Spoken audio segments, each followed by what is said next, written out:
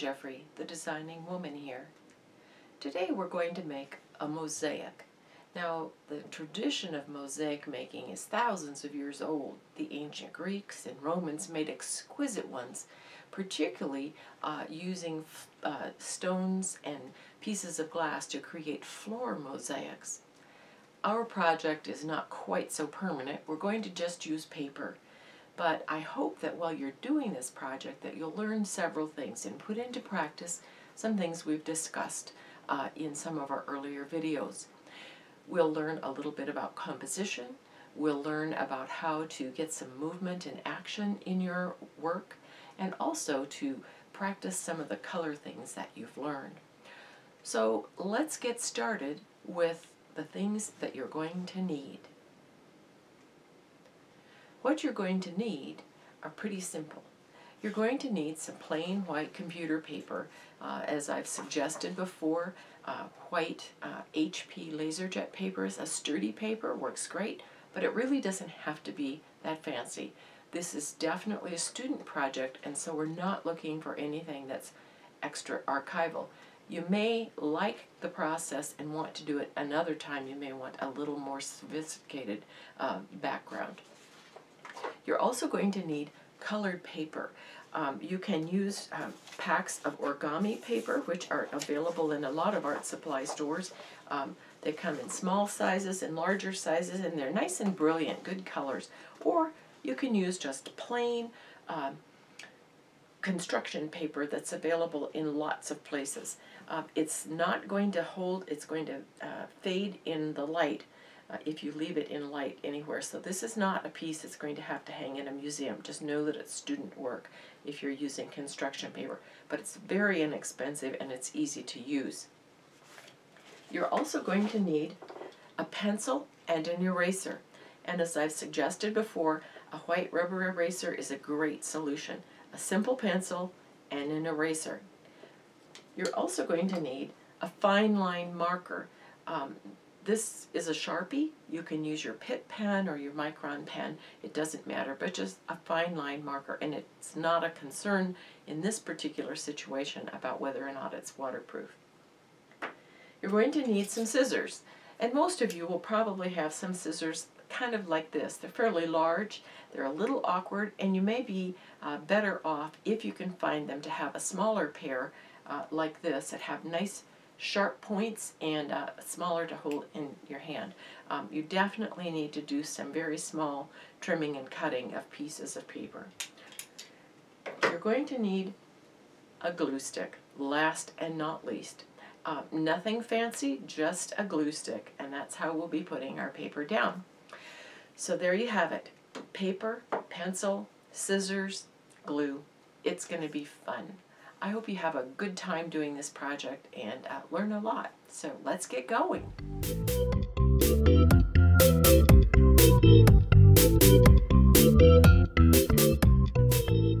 As you begin a project like this, you've got to decide, what am I going to draw? What am I going to have for my picture?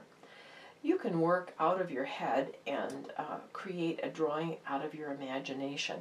I did that, and I'm going to show you later. We'll pursue this as part of our practice in working with mosaic, but this is a drawing I did out of my head of a butterfly and some flowers. I have not added my black felt marker on it yet. It's still just a pencil drawing. So you could, this is a fairly complex one, and you'll see why in a little later, why I drew it this complicated and what I did. You may not really feel that confident about drawing out of your head and want to have something from a magazine or a book that is a good picture.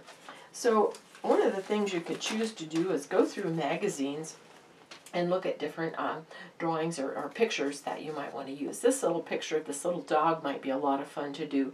It will need to be simplified quite a bit, and you would want to do a line drawing. But the nice part is that in this particular picture, there's big areas of color that you can use your mosaic techniques to build the color that's in this little dog, and you'll see that in a little while. So this would be probably a good likely kind of picture you might want to use. Another one might be something like this, where it's just totally funny. It's kind of a lunch portable lunch thing advertisement. It's just kind of a crazy picture of people. And I picked this particular one as a possible way that you might want to choose a picture. If you're going to do something like this and there's things that are really complicated in it, simplify it. Just an orange shirt, just a white or a blue shirt, or maybe just a gray shirt. You don't have to do every detail. You can simplify it dramatically. And so, and your figure can be quite simple. You don't have to have every detail in his plaid shoes. You may want to add these other figures. You may want the things in the background. You are the one that's going to make this picture, so you can work it over yourself. Another possibility might be a simple figure drawing or simple thing that is almost abstract. In this particular one, I noticed there's big bands of color, of green, of blue, and orange, or this soft coral color, and this kind of ivory cap, and this pathway. It really is almost an abstract painting, and you could do something, let that be a jump off and an idea for an abstract painting. You might want to go ahead and try to make the figures, but on the other hand, you may just want to do blocks of color and pieces and use that as an idea. There was another one here I missed. Let me see. Here we go. The one of the dog on the back side is one of a face. I would recommend, at least for now, not trying to do a face. If you'll notice, there's just huge amounts of color that are very, very subtle distinctions in color, and this could be a real problem in this early program. So I would avoid faces unless you're going to stylize them and make your face quite just very almost abstract. So avoid that. May be a good jump off, but think about that. Also, if you're planning to do something as complicated as this cat, you need to recognize that this is going to need a little bit different technique, like the second techniques I'll show you than the first one. So bear in mind, this cat drawing is something that has a lot of direction in the picture. I don't know, here, this people, you could have a very simple blocks of color, as opposed to this cat. There's a lot of curves and subtle changes in color that would require a little bit different handling of the pieces that you're going to use when you make your mosaic. You might want to go to someplace like Sports Illustrated or some other, maybe a newspaper clipping of a person doing some kind of a sport technique. This one would be a really great picture. It's got some really interesting shapes and colors, and would be easy to simplify into a drawing that would, and a picture that would make a really great picture. So look for something kind of like that. I found one I just think is kind of interesting. It's actually a magazine ad for a breakfast cereal, but I folded it back and decided that if I were to crop this picture by folding things away and folding up here, I can end up with a very interesting, almost abstract picture of a barn and some silos and some trees and a field and the sky. So it's really quite simple, but it's going to be an interesting challenge.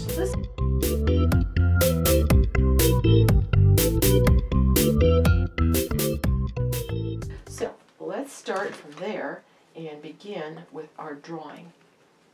Now, to prepare your drawing, now that you've chosen what you want to do, you're going to need to make a create it with a black pencil and eraser. You may want to redo it. You may trace it down like we talked about before. But now I'm ready to make a line drawing with my fine line marker. This does not have to be waterproof, as you remember, in this particular case, because we're not going to try to be using water on top of it, so that does not matter. So I've drawn this down here on my paper, and I'm going to add my fine line marker, just do my simple outline. And when I'm done, I want this to look kind of almost like a color book picture. As you can see, I'm going to do an outline of everything that I want. Now, one of the things that I'm going to do is where I want a shadow in, let me get this building in here and I'll show you what I'm talking about. I'm going to go ahead and do the whole side of this silo and this side of this silo, its top, and up at the top it has a slight curve because it's we're looking at it from below, but then as it approaches where we're looking at it straight on, this curve is going to get less and less, and so that by the time we get down to ground level or eye level where we would be standing and look at it, the bands are going to be much straighter. You notice my lines straight, straight, straight, and they begin ever so slightly to curve so that we know that we're looking up at that silo. Okay, that's one aspect, but then here's the roof line on that conical silo, and here's the door on this far barn, and I want to leave a white band to help define that. So I'm going to put a double line there.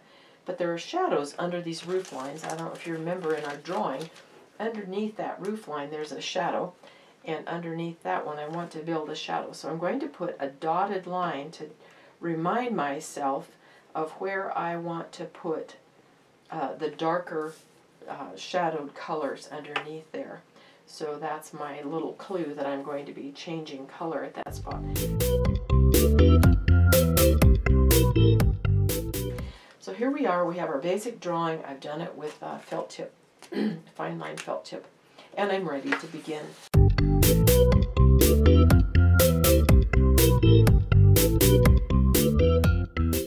Now when it comes time to choose color for your picture, I want you to think about what we learned about color.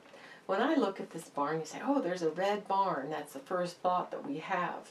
But when I picked a piece of paper out of red paper, I thought, oh, that's the barn color. But when I hold it up against here, I don't know if you can see, it's really not as red as I thought. So I went back to my pile and I found a red-orange. And I want you to notice that the red-orange is far closer to the red barn than the red. And so I'm going to use this red-orange to create my barn color. I'm going to use the red as part of my shadows underneath the eaves. And I'm going to use a little bit of black up underneath the eaves to give it a little bit of pop. Black tends to have a good popping effect. When I'm looking for these silos, you notice that this is a gray. This is almost a blue color. So I'm going to be using this blue-gray for this silo over here, and I'm going to use 2 shades of gray for the other silo here. And one of the things I'm going to, these are part of my origami paper pack. One of the things I'm going to do, I realize there's kind of a highlight down the center, and I want to emphasize the roundness of it, so I'm going to use some of this and the back side of this paper to create the highlight area, the light part, especially like right here at the top of the silo, that curvy bright highlight there. I don't have in my pack of construction paper a wonderful tan color, so I decided what I need to do to create this, and I'm going to let my eye blend. I'm going to use a little bit of this ivory color. It's not white, and I'm going to use some brown to help, and I'm going to intermix the pieces, and I'm going to intermix some yellow to get some of this lively quality of the wheat that's in the foreground. And so hopefully when I get closer to the barn, it's far less distinct, and I can use primarily just the ivory color close to the barn, and then begin adding in the brown and the yellow as I get closer to the foreground. I'm probably going to use a series of several blues in my sky. If you notice here, I can pull this forward and you can see I've got quite a few different blues to pick from, blues and turquoises to choose from. And so I think I will probably end up with some of these very pale, turquoisey, pale colors here for my sky. But we'll get to that after a while. Right now, I'm going to get started and start putting color down on my picture.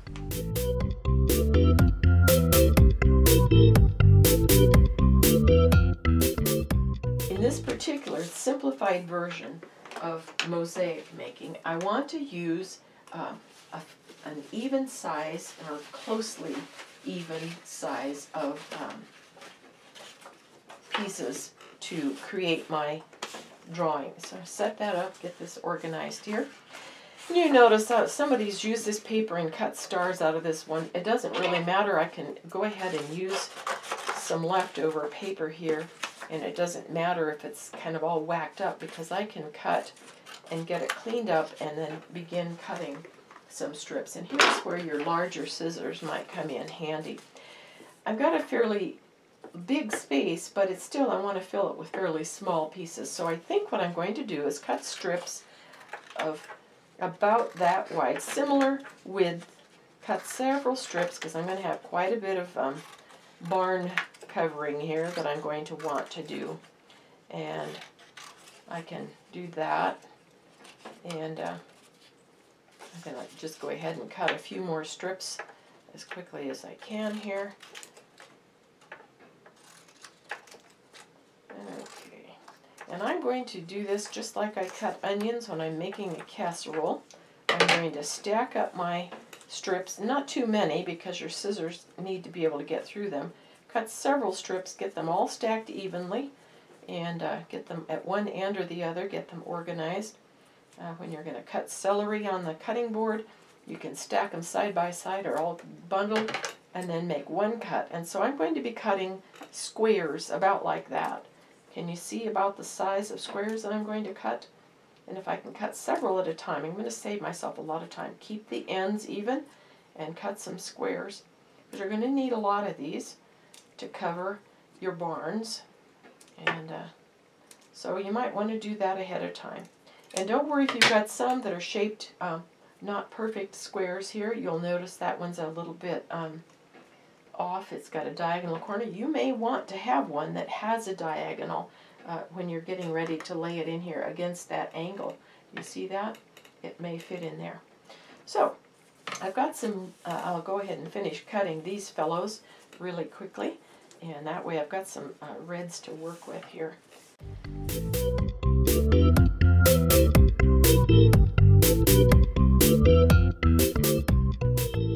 Tell you one tool I forgot to list in the tools that you need that you're definitely going to be glad you had is a rag, a damp rag. And in my case, I have some rags that I've used for a very long time. They are terry cloth rags, and I've used them for watercolor, so they're stained, but this particular one's clean, but it's stained. I went to the sink and I dampened it. It's not dripping wet, but it's wet enough that if I've got glue on my fingers, I can rub my fingers on here and get the glue off. This is a godsend. You want to be sure that wherever you put it, you can reach it easily, but you don't want it touching your paper. If it's touching your paper, you're going to have paper that gets all rumply and ruined. So keep it away from your paper, but have it close at hand to wipe your fingers, because gluing in this particular project is going to be sticky and messy, and having a damp cloth close by is good. Do not worry about getting glue on your rag. You could use a dishcloth or a washcloth, and both of them will, with soap and water, will wash in the laundry and the glue will go away.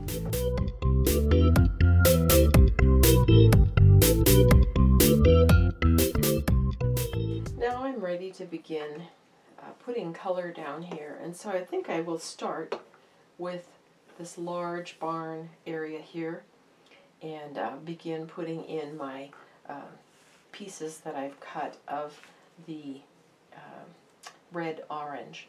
And I notice I got them mixed up here. I've got a little bit of my red, so I'm going to use that red in my shadows and the black in my shadows. So I'm going to pull those colors down here close by and be ready to add my, notice I've got red, orange, and then red, and then my black. And so I'm going to begin, and I've cut a whole pile of these, and I'm not going to try to show you every single piece I put down, but hopefully you'll get the idea of how this is going to go. So I want some pieces separated out here, and when they're dry and you don't have a gluey fingertip, to pick up a piece, you can slide it to the edge of the table. You can dampen your finger with the tip of your tongue and touch it, and your finger can pick up a piece. Open your glue stick, put a little glue on your first piece, and let's get started. I'm going to start down here in the lower corner, and I want my piece, you've got enough glue on it, it'll scooch around a bit, but you don't have a long time. It tends to grab pretty quickly. I'm going to start there in the corner. I'm going to do another one beside it, and I'm going to do little rows. I want to leave a little tiny color, a crack of white in between. And so these squares are not exactly the same size, but they're close. If we were making a mosaic with tile or stone, the stones would be similar size but not absolutely identical, and so that's what's our issue.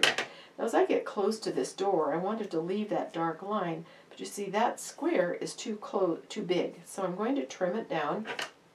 This is where having your scissors at hand is going to help. I'm going to trim it down and see, it really is significantly, needs to be smaller. Yep, there we go. So I'm going to put a tiny, I'm going to use the edge of my glue and put a small amount in there, and then I can slide this little fellow right in there beside it. And I want to get it down to the, get him square. And I'm going to do another row and continue across.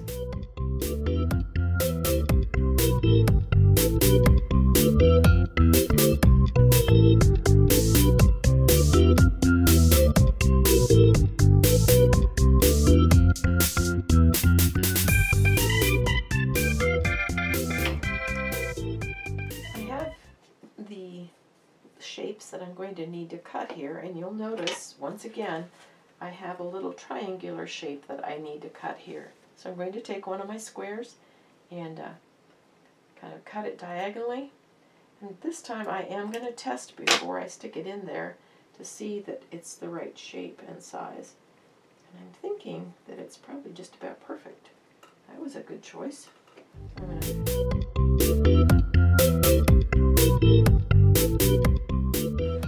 To notice that I have not made absolutely every space in between perfect. My lines are moving a little bit. Give yourself a little room to have some artistic license.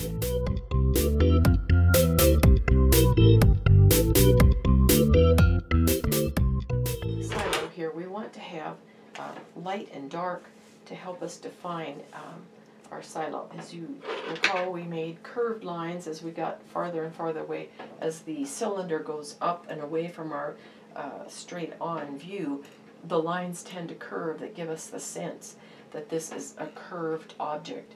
And as we're looking straight on to the cube, the lines are straighter. And so one of the other things that we want to do visually to make this silo look round is to add a highlight along the center front there. So I'm going to take my colors that are my grays that I want to use here, and I have already cut from my grays some strips of the deeper gray and the lighter gray, and then I'm going to use the back side, the back side of some of these grays. And then so I'm going to push my reds away for right now. I'll complete that later. But to give you an idea of how to put up a highlight, we'll start with the highlight, and we're going to use the lighter of the grays. And I'm going to start in the center. I'm not going to make a full just straight up there line, but I'm going to start here and put a square of the lighter gray right in there, and I'm going to go up 2 or 3 of these medium light grays, and oops, it's just a little big. I'm going to trim it down just a hair. And he's a little long. So if you kind of, when we were cutting our squares in the interest of speed, sometimes you're going to have to do some trimming to get your, do one more. I need to trim before I even put it on there. One last, this color.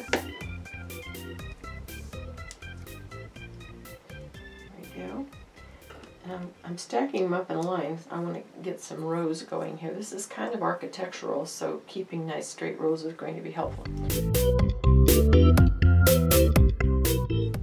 Now I've got I want to do a shape up there that's going to be the highlight across the top. And so I'm going to cut one of my larger pieces that I've got here. Let's see, that'll probably find one of my big ones. There's a nice big one right there.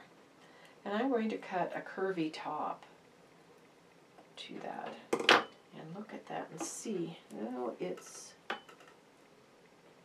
Yeah, I think that'll work. It's going to give the sense of having a curved round top. So there's my highlight all the way. Now I'm going to use my darker colors and fill in with them on each side, so I'll have this sense of roundness. So let's just try that right now. I'm going to try one of my squares here on the side of that. I'm going to carve off the top edge and finish work from the top down.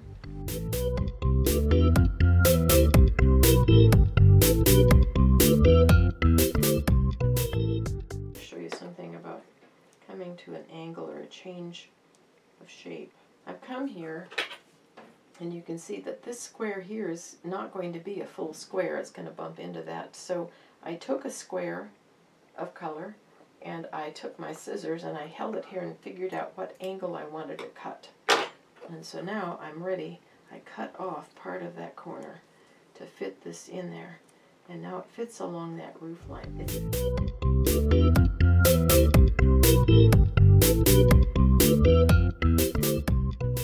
I've worked a little longer on this particular mosaic piece that's done with all the same shape pieces. And I've got several things I'd like to talk with you about. You notice I have a group of pieces of several different colors that I'm working on in the grass here. And let me tell you why. When I look at this picture, you'll see that in the photograph, the grass that's farther away from us in the distance is much lighter than what is in the foreground. As we get closer, there's a more definition and more color emerges as it gets closer to us as the viewer. And so I created across the back of my picture here, using my ivory color paper, a couple of rows and much more light and no browns way back there. I'm going to work forward, giving a sense of more and more definition. As I continue to move forward, I'm going to try to create some patches of brown that will be more and more like they're in groups of the grass pieces. As you can see, there's areas of brown, so there will be more brown and more definition as I get closer. That will give us this sense of distance. Another tool that I have used to create in this picture is to mix several colors of green. You'll notice here in the bushes that I've used several different colors. There's a yellow green, a light green, and two different medium greens, and I'm put them at random in this bush, and my plan was to let my eye do the mixing, and it works really well. You remember that we chose a red orange that's closer to the color in our picture for the main part of our barn. We also chose red to use as our shadow up underneath here, and I want you to see how convincing that actually becomes. It's rather surprising. The dark green here and the medium and lighter green at the upper edge where the sun is coming down and coloring is part of what we're doing to accomplish a sense of reality, even though it's not a perfect picture. You'll notice I made some mistakes. My little square right there, you notice, is a little bit off. Here I didn't cut my square quite large enough, so a little bit bigger. Here's another place that it's not perfectly square. But I like the charm of that. I think that it really gives this picture a little touch of the artist actually made this. It isn't a photograph. I've enjoyed it immensely. Well, I'm working on, I'll finish up the grass, and then I'm planning to work in the sky. And I realized that the picture that I was looking at is really very, very plain blue sky. There's little or no definition. And so what I want to do is add some clouds. So I've drawn in some, penciled in some cloud shapes here. You can see there's a cloud shape and another cloud shape. Let me darken them so you can see where I'll put them. I'm going to give them a line, and then when I begin to put my pieces into the sky, I'm going to, and these a little bit on the edge of cartoony, but I still like the idea of having a few clouds in my sky here. And I'm going to let one come in from the outside edge to help engage my viewer to the edge. maybe one over here too. How's that? So there we are. On a sunny day in farm country, often there will be clouds that seem to like they're sitting on a glass plate and you can look under. So to create those clouds, I'm going to be using white paper. I will actually add white on top of the white that I have here, but I will use a light, very, very light gray in a band underneath. I don't know if you've ever observed clouds, but when the sun is coming down, the tops will be lit in bright white, but there'll often be a shadow underneath that gives us the shape and the definition. So I'll do that to create my cloud shapes, and then, in fact, let me show you. I think that what I'll do is create shadows that go like that, maybe to help emphasize the shapes of the big puffiness of them. So I could indicate that with maybe a pencil line that I'm going to put that gray in that shape underneath there to give those clouds a puffy shape. I might even add little triangle areas of gray in there so that they look like they're rounded. So the rest of the sky, I believe I'll use 2 or 3, maybe even as many as 4 different shades of blue. You'll want what's farthest away from you to be the lightest, and as it gets higher in the sky, it gets a deeper and stronger blue. Think in terms of looking up into the sky and seeing how far away the vast heavens are, and we have an incredible depth of blue at the top. And so as it gets closer to the ground and farther away from us as the viewer, it will get lighter and lighter. So I will use a progression of blues from dark to light to give this full sense of depth in my picture.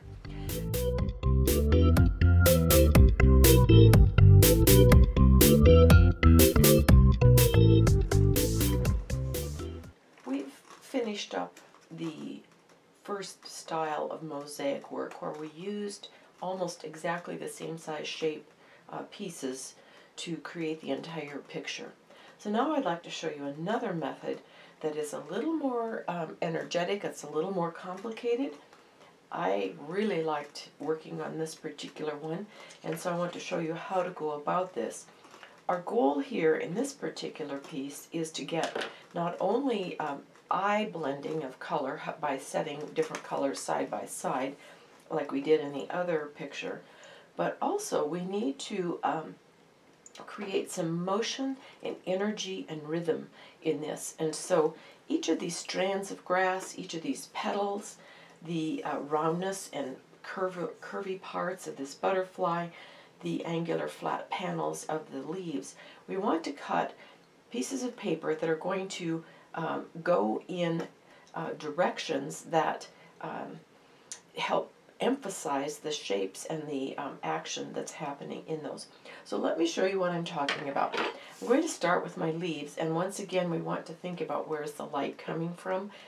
Remember we talked about the silo and the light part where the light is hitting that silo. To develop a sense of depth and reality, we want to think in terms of where is the lightest. The light coming from the sunshine is coming down, and in this case we're going to imagine that the sun is coming down on this image. And so the outside edges of these leaves, these top tip parts of the leaves, and the outer edges of our petals of our flower, we're going to want to have lighter where the sun is making the color much lighter, and underneath where things are shadowed, underneath the petals at the bottom, underneath this butterfly, and tucked under there, those leaves will want to have darker. So let's begin, and I'm going to use the lightest light and start at the tips and work down on this. I have light green. You notice I've chosen 3 greens here, medium, light, medium, and dark.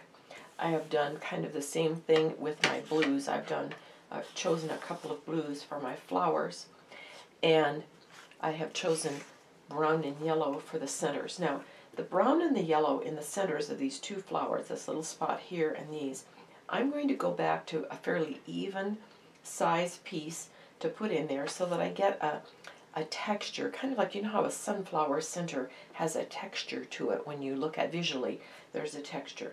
So in those, I'm going to use fairly even little round pebbly shaped pieces. But in these leaves and in the petals, I'm going to cut pieces that are quite different than the little even roundish shapes that we had before. So let me begin with the green. And I'm going to begin with this place right here along the edges of these leaves. And I'm going to cut pieces that are, let me see if I can show you what I'm talking about. I want to put a piece here that covers, oh, that one points too much. Let me see, maybe I can, well, I want to, it's going up and it's not going to fit. So I'm going to cut a curve on that. There we go. Too much. Okay.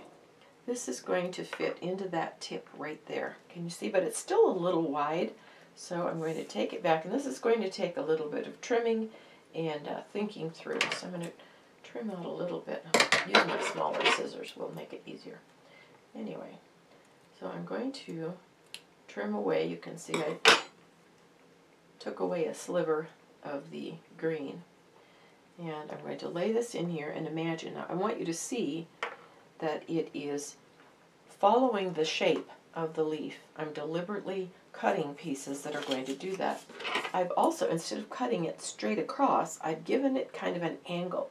And the next piece that I cut there, I am going to try cutting that with, I'm going to cut a sliver here and see if I can show you what I'm talking about.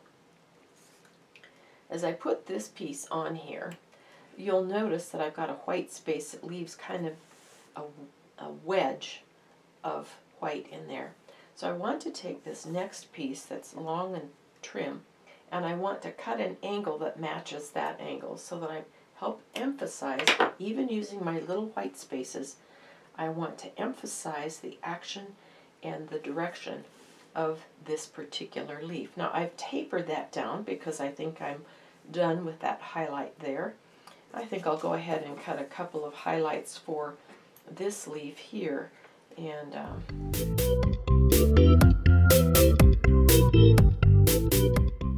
I'm going to want to cut the other end as well, and probably the same direction. Now I can lay it in there, and you can see that I have, let me use my pencil eraser to move this around so you can see better. I'm laying it there where I've got a gap, and I'm following the curve of this particular thing. So when I get ready to glue those down, I have this sensation of action and movement that follows the leaf. So I'll do a little bit of that and let you watch how that will proceed.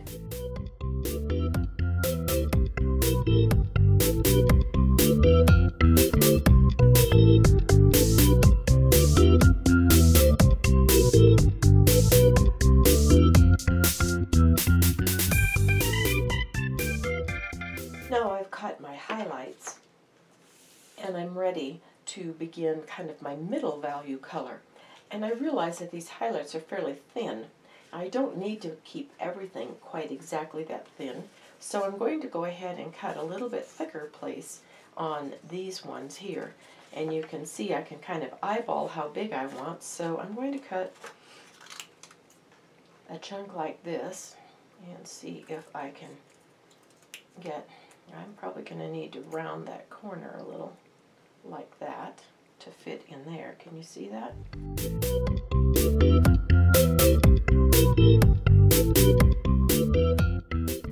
And as I'm getting this, I'm realizing that part of what's happening here is this motion by the pieces that I've cut and the angles. When I come to the blue and I'm ready to work there, let me show you what I would do with the blue. I would like to begin from the center and work out to create the sense of motion and angle from the middle, where these things are coming out from the middle and the darkness underneath here. And so I'm going to cut some triangles, and it's probably going to be pretty easy here at first to get situated and create some, there's a long one, so I'm going to fit that in there, but you see that doesn't have an end that follows the curve here, so I'm going to give it a little bit of a trim near the end. Let's do a little bit of a curvy trim, and I think I would like that to be like right in there. From you can see that it fits up against that curve and it goes down and out in the direction that the petal grows. And I'll cut several more of these angles. Let's see. Yeah.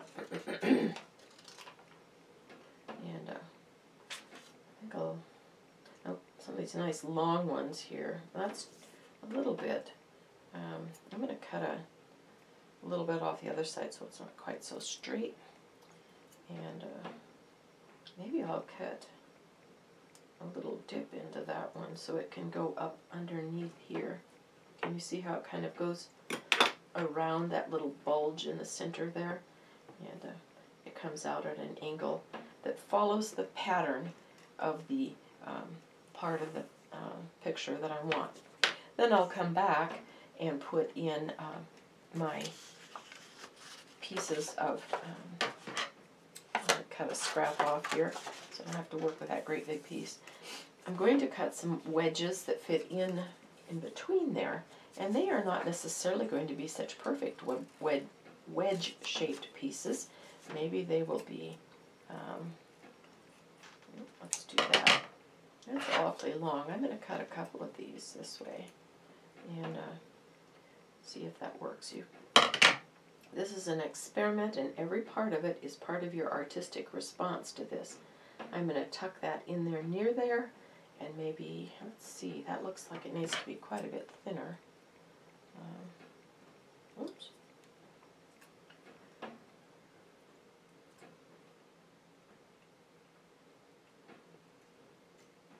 Yep, here I am using these great big scissors, and that makes them awkward. Now notice that these are not all perfectly the same shape, but they're going to work together to fill in the empty places and still begin creating that movement and action that's there. If I were to make the center like the pebbly texture, just like we did before when we were cutting fairly small pieces, this time instead of cutting actual squares, I'm just going to cut little circles. I keep picking up these giant scissors. I'm going to cut some fairly small pieces of brown and yellow because I want my center to look brown, but I don't want it to be a flat and dead brown. And so I'll just do a few here to show you what I'm talking about. And when you're cutting a circle, if you put your scissor there and turn the paper, keep the blade stiff. Notice I didn't move the scissor, I moved the paper. And I can cut a circle by moving the paper around. You see that? And there I am, I've got some circles cut. And there we go. So that's one of your hints about creating circles. I'll cut another chunk off here. I'm not going to need a lot of this color. It's amazing how little paper it actually takes to do the mosaic. Same thing, I'm going to do circles to get some yellow circles. And I'll do 3 or 4 of them here for you so you can see what it will look like to have some pebbly texture centers. And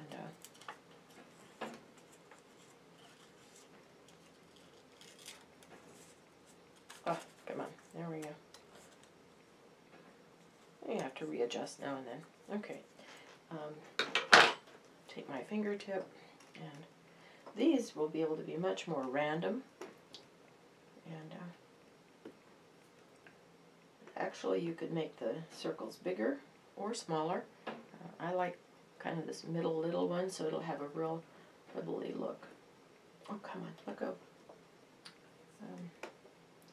And the fact that they don't have to be perfect is really great, because then you don't feel nearly as stressed about things not looking perfect. Anyway, you get the idea here that my centers now can be, and I'll tuck these fairly close and at random, and I'll get that textured center.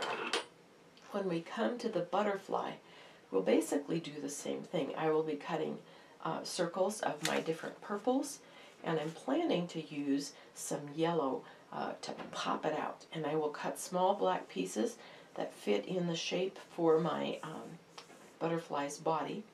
And in my leaves, I'm going to cut fairly wide wedges to fit in, and I'm going to start with darkest green and work between these in wedges, so that by the tips we have a light green, and underneath where these are being hidden. Now, this part of the flower petals here behind the butterfly and this lower edge here are quite dark, so I'm going to use quite a bit of the darker blue underneath here, in addition to the dark highlights that come out.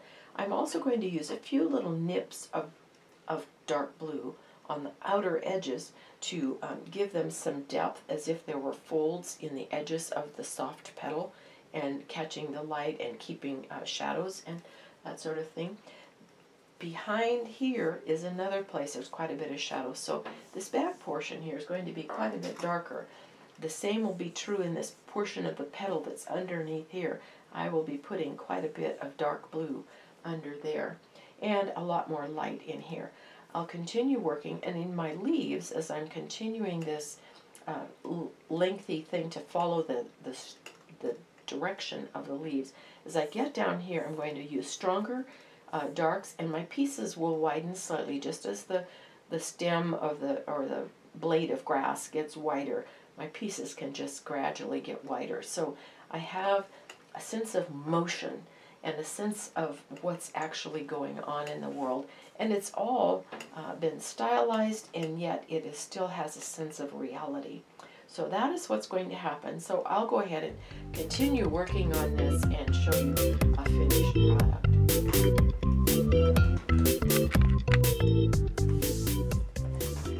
I've finished the flowers, and before I go on to putting in the leaves and the butterfly, I'd like you to notice one of the most important things that I'd like you to learn in this particular lesson. The pieces I've cut are not little stone-shaped pieces like you might find in a floor mosaic in Roman times, but they are deliberately chosen and placed so that they give a sense of action and shape. You'll notice that the centers of the two flowers that we have here are kind of pebbly in texture because of the shapes of pieces that I cut. These ones have a definite sense of direction and rhythm. You'll notice these repeated lines that go the same direction, the open spaces between the places of paper. That creates a rhythm and a sense of motion. I'm sure that you've seen flowers that have kind of ridges that run the length of their petals. Well, that's the effect I was going for. And you'll notice in the grasses we've got the same upward motion that follows that. Instead of making little blocks and squares that fill things in, I've chosen to cut longer, more narrow pieces that follow the direction that the grass would grow. And so I get a more, and you'll see it here as I'm beginning to send some green up this particular piece. So that's what's in process here. I'm going to continue working, and we'll see what happens when I get to the point of putting in the background. Now, I am planning to do a background, and I think that my background is going to be a fairly even texture. I don't know. I want to wait and see. So I'm not going to start with the background. I'm going to work on the things that are inside of my picture first before I begin the negative space. You can see that I've finished putting on the pieces of grass, the light and darks, the leaves, and the petals of my flower, and even the centers. I cut larger pieces when I was ready to do that. I think I wanted a little bit more vivid texture in the center. But I want you to notice that my pieces got wider and bigger here, and they're fairly small up above. My wedges here in the leaves, I don't know if you can see, I'm going to tip it up a little better. You can see that the wedges in the leaves follow the lines that I had drawn, and so it was helping to emphasize the action and shape of the leaf. And you'll notice that under here, as I said earlier, we wanted this portion underneath to be fairly dark and as if it were shadowed, and you notice that the lighter blue is out here where the light would come. I've used some of these little wedges at the outer edges, as if the petal is wrinkled and catching a shadow. Now I'm ready to consider my butterfly, and my thought is that I'd like to put some spots of yellow in the tips of these designs here on its wings. I think I'll use dark purple to outline this main body portion, and then do the yellow pieces, and then use maybe two or three shades of purple to go in these other spots. So I've got a purple and yellow and black, well, not black butterfly, but a purple and yellow butterfly. And my body, I'm going to cut pieces of black, and I'll just cut the shape of these feelers out of black and just do them completely whole. I'm not going to try to put tiny pieces on them. Since I've used fairly large pieces here, I'm going to go ahead and do that. And then I'll come back and try to make a decision about the background. I'm thinking that I'm going to want a fairly neutral, maybe kind of a gray background, possibly a light blue. I'm not really sure. So I'll wait and see until I've got my butterfly in what I want to do in the background.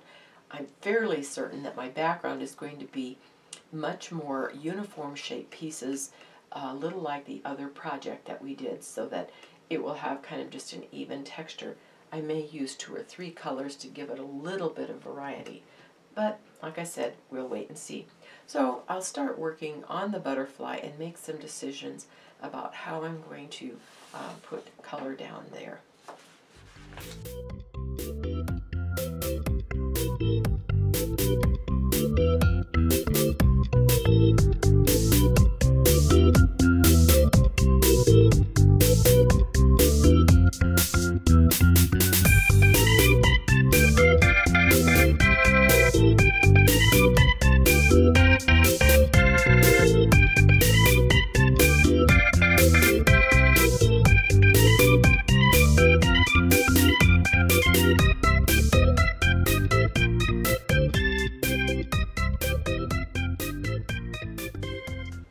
I'm fairly happy with the shapes that I've chosen for my highlight pops of color here, and so I will glue them down, and then I'll begin working around them, and I'll use the shapes of where they're at and how they look. That one, get that over here. I will need to work around them, so I'm probably going to be cutting some curved purple pieces, lighter purple pieces that will come very much like we made these fit together. Cut them with angles that will go around and fit. They'll be small, fairly small curved pieces.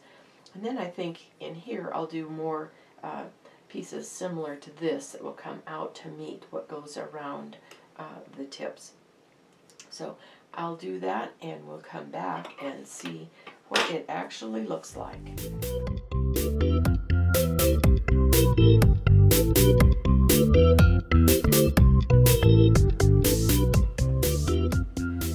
As you can see, I've finished putting paper or pieces in here around half of the wing and the body, and I left it undone so that you could see that I've used these shapes where I initially put in the yellow, the pop of yellow, and then I worked around them. So each of these shapes is a little bit different, and you'll notice that my butterfly, the shapes in and around these are different than the pieces that I've chosen in my flowers and in the centers and in my leaves and grass.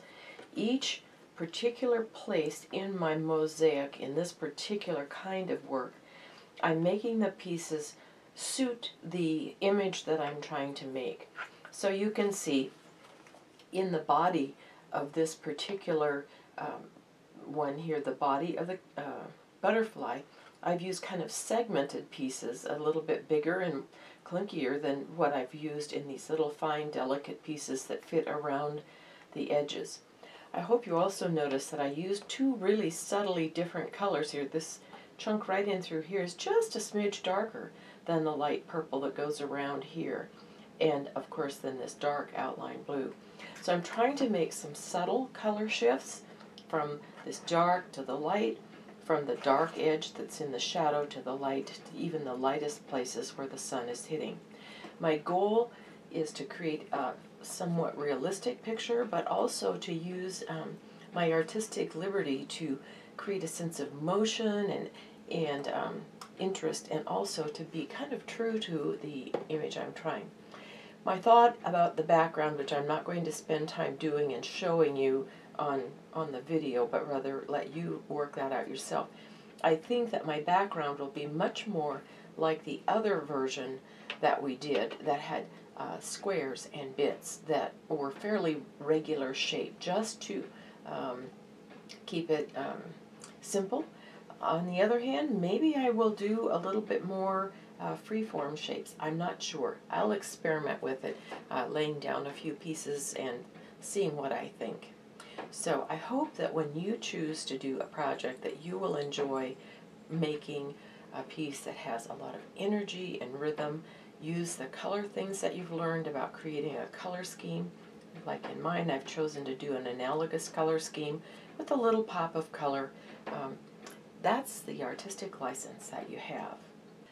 I hope that you enjoy working on your mosaic piece, whether you choose to do the one with squares and the same shape pieces, or whether you decide to use pieces that follow the shapes and forms like the other mosaic piece that is in this video. Whichever it is, I hope you really enjoy making this. Sit back and take your time and listen to some good music or a story on tape, and have a good experience of working on an art project.